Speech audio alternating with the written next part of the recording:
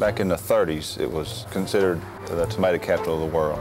In their heyday, they would ship sometimes up to 90 to 100 boxcars of green tomatoes out a day. You've heard that old saying, the more things change, the more they stay the same. And in the East Texas town of Jacksonville, the tomato business withered away decades ago. But that didn't make any difference to the Texas Basket Company. We'll make anywhere from 6,000 to 14,000 baskets a day. I'm not sure how many that is a year, but it's a good bit.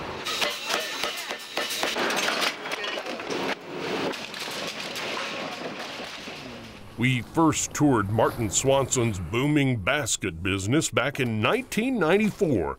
It might as well have been 1924. An industrial relic of logs and saws and steam and strips of wood woven into a timeless tote.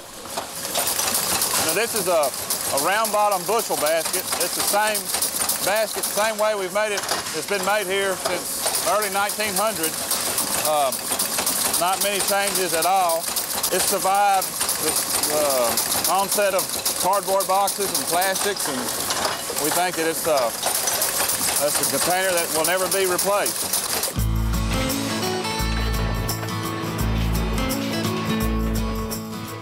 Now, needless to say, we were fascinated by the Basket Company. We even featured it in a coffee table book we did, but a lot can change in 25 years. And we got to wondering about that old Jacksonville landmark. Are the saws still spinning? Are the orders still coming in? Does anyone still need a woven wooden container today? We wanted to come by here to find out if baskets are still needed like they were way back when you first bought this place.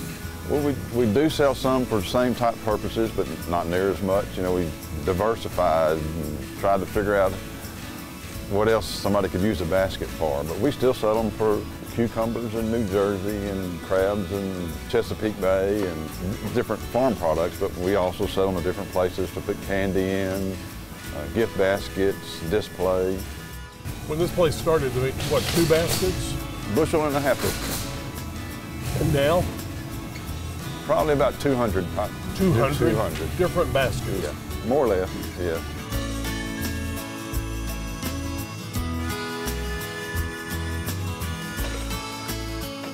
So even in 2019, people still want and need baskets? Yes, yeah. I'm hoping so.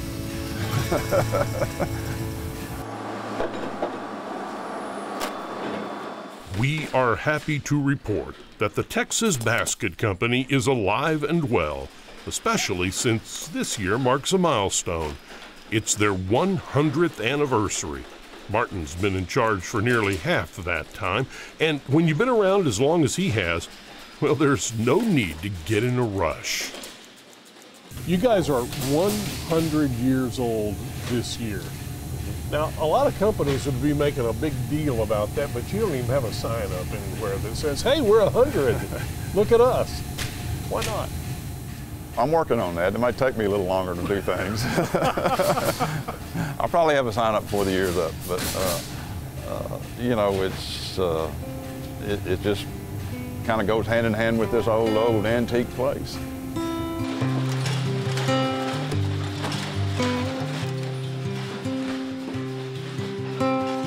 That's the comforting thing about this place.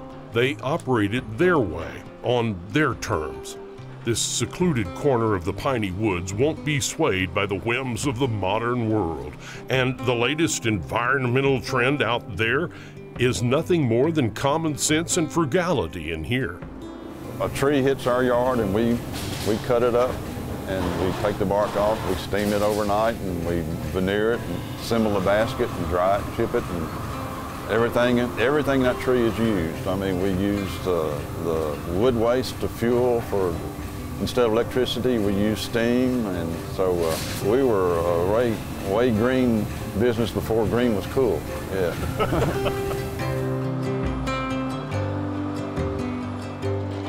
With every log cut, the stacks of baskets climb a little bit higher in this steam-powered factory. Martin Swanson will be the first to admit it's an old-fashioned business. And while we might have faster machines and better technology these days, the value of making something here at home will never be obsolete.